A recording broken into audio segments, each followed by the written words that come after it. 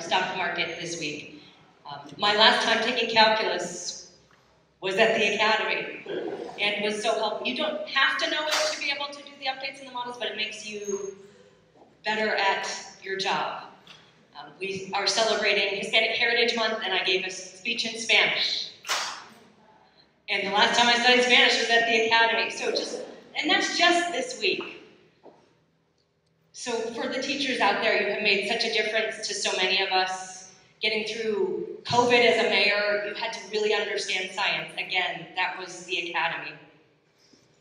One thing I didn't appreciate about being an elected official until going through 2020 is you're often asked to interpret events for the community and to try to provide some meaning or understanding. COVID hit during my first year as mayor, so that was a rough rookie year. Being back in this building brings me a lot of memories of my senior year. One of my classmates and good friends, my chemistry lab partner, Manoa Pahola, was killed in a very tragic car accident. It was hard to understand that loss and to interpret it, and the academy really changed the curriculum. We changed a lot of our classes to talk about loss, how different cultures understand loss, what the great books of faith say. I made it through that difficult experience a better person because I was part of the academy community who could help me interpret it, and those lessons I take today. When you're in the mayor's role, sometimes you see people on their very worst days when they've lost children, family members. You talk to the mothers of city employees who've been injured or killed in the line of duty. And sometimes you see people looking in your eyes and just trying to understand, is it going to be okay?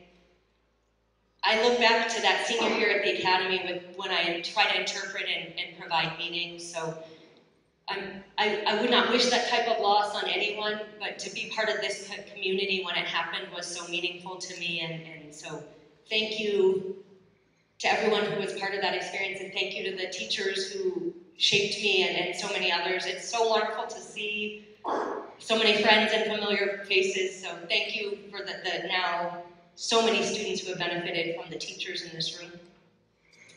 This is also my first time being back in Albuquerque since I lost my mom to cancer. I would not be here without her. Like any student at the academy, you have to have your parents' support to go on this journey. And she was incredibly impactful to me, and I'm so honored tonight so many of her friends were able to join me. So thank you for helping me honor my mom tonight. And then I have one final thank you. The year I decided to run for mayor, I had a baby and got divorced and moved. I do not recommend doing all of those things at once. I almost did not run for mayor. I sort of displayed my personal life to the people of Phoenix.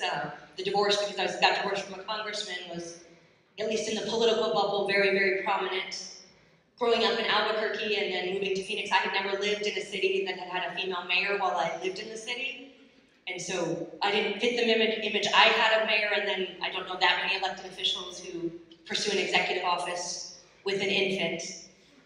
So originally I was not going to run, but then I had great support, and my friend Mary McCoy, who is here, helped me take the lead. So lots of thank yous tonight. Thank you to the Academy and this whole family. It's an honor to be with you.